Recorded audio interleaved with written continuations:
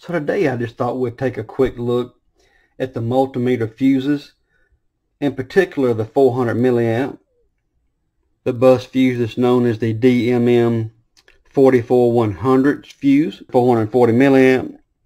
But that just gives us a 10% over our 400 milliamp range here.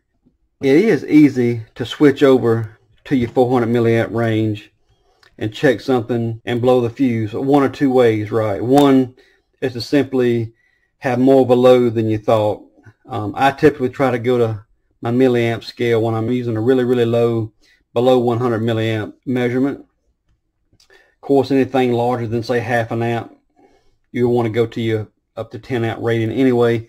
But when you are trying to get to that small low reading, you do want to go to your milliamp scale. But it is easy to overrange it, as well as forget and leave your leads in there and then even measure a battery or anything in voltage wise. We know that immediately blow that fuse, and at that point you're glad it's just 400 milliamp because you don't even know you blew it. The 10 amp fuse, you'll about know you blow it. It would definitely mess up these small leads, but even on your regular fluke leads, it can mess them up as well, as you can feel it and definitely hear it. But I wanted to talk about the fuse today because I ordered some of these fuses from eBay, and of course this is the old one. This is probably 10 or 15 years old. It's been in this meter for a long time. But I got these in, and I could tell off of eBay that these could have been faked fuses.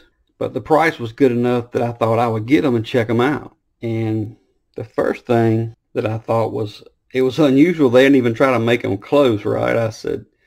I remember the fuses looking distinctively like this. Probably the last time I put one in. It's been quite some time ago. So then when I realized that these were faked, I definitely made sure I got a hold to a new one. And wouldn't you know it, they definitely tried to make them look very similar to the current style busman fuse. So the old one is no more. That style's no more.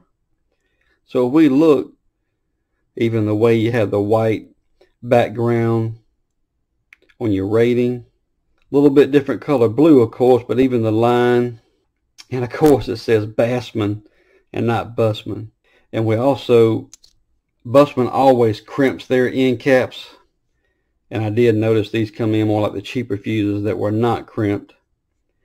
I mean, for a milliamp fuse I probably could care less, but I just thought it might be a good comparison. Even though I don't have the best equipment for testing fuses, I can't see just how many cycles on AC it would take. I can't see, I could, I guess, make it where I could pick up a peak, but I'm just simply going to put a current through them and just see how far above like 400 milliamps can we go. I mean, I'm sure these will take over an amp on a steady current, because they're made to pick up a quick peak, but I imagine they will heat up and eventually go when you overcurrent. So just for testing reasons, I have this FNQR1 just because I had a couple of these, and before I actually damaged one of these, since the original one's already blown of course, I figured I'd just do a quick test on this FNQR1 and to see if I have my test set up okay, and maybe how much current this one I'll let go through.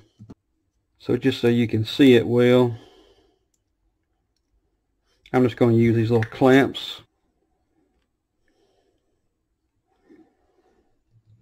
So now I have my FNQR1, and I have my power supply. We can see on the screen here, I have a remote shot of it up. It's just off the screenshot here. I have it set up for right at 1 amp of current. And the reason I did that is I know this fuse is going to hold an amp on constant current pretty easy. So I'm just going to slowly go up to see when it trips at. We see as our current rises, we do get some voltage drop across it. We're getting about 4.5 volts across it now. Kind of an interesting test to do. We had over twice the rated current. I'm looking somewhere around 3 amps maybe to pop. Well, it did right at 2.8, 2.9. And we went to our 24 volt setting. So fuse did get warm, and I can smell it. And if we open this thing up, this is what we're going to have. We're going to have some sand in there. And we're going to have a small wire wrapped around, almost like thread. And we're separated, opened up right here.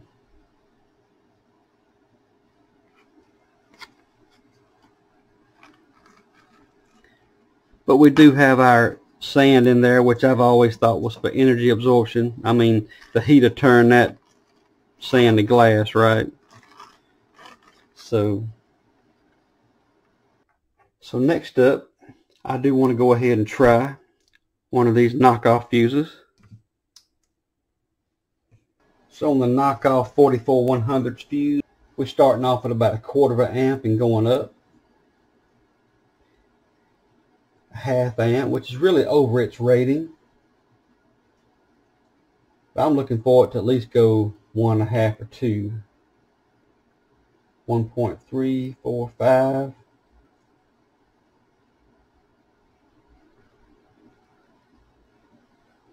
1.75, 1.8. So we're at 2 amps.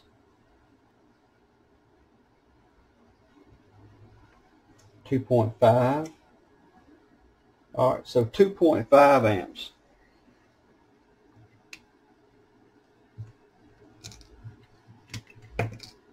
And it did get a little bit warm, but it's not really, it's not hot, just a little bit warm. So when I snap the top off of this Bassman fuse, it is a good bit of sand that come out of it, and it is actually ceramic or porcelain. And we do see our real fine wire. It's fine enough to look almost like a hair. But it was hard to break. They glued it well, and it was sand in it. You do have to be careful with these. One of them, when I picked it up, I actually seen the actual element, the little wire, actually hanging out of the cap of the fuse where they didn't actually come back and trim it off. I actually removed the label because it was actually stuck in the label some, and when I pulled it out I lost it, though I was going to show it. But it was about 1/2 inch long, so that could be a boo-boo. But not wrapped like the rejection style fuse. But how similar is it to the original bus fuse I had?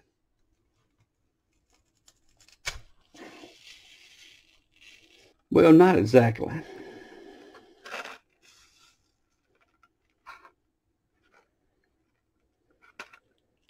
As we see there, we still got our element in the center,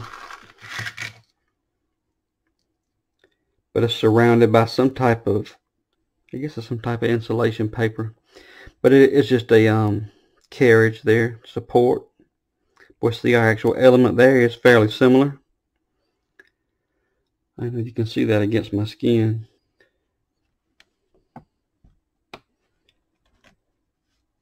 So not that different there really. So back now with the actual Bussman fuse. And we're at 120 milliamps. 0.3, 0.5, 0.76, 0.90. We're right at 1 amp. 1.23, 1.4. Alright, at 1.4 it didn't take long and it went away.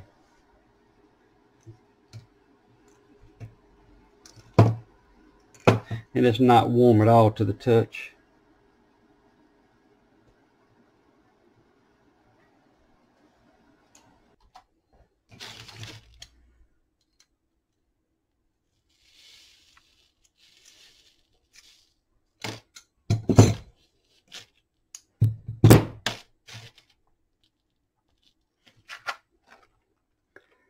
So the new one being no different than the older style really.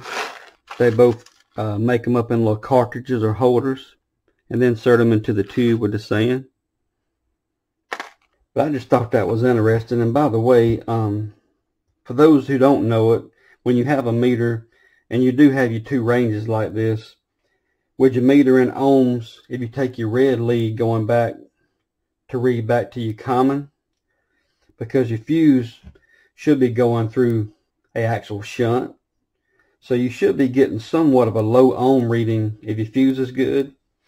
If you just simply read in ohms from your red or positive lead back to your current lead.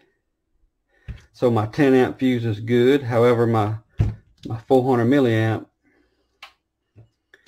well, I'm pretty sure it's bad because I got it right here. But we see it's open. So I just thought I'd bring this meter out and just show you exactly what I'm talking about here.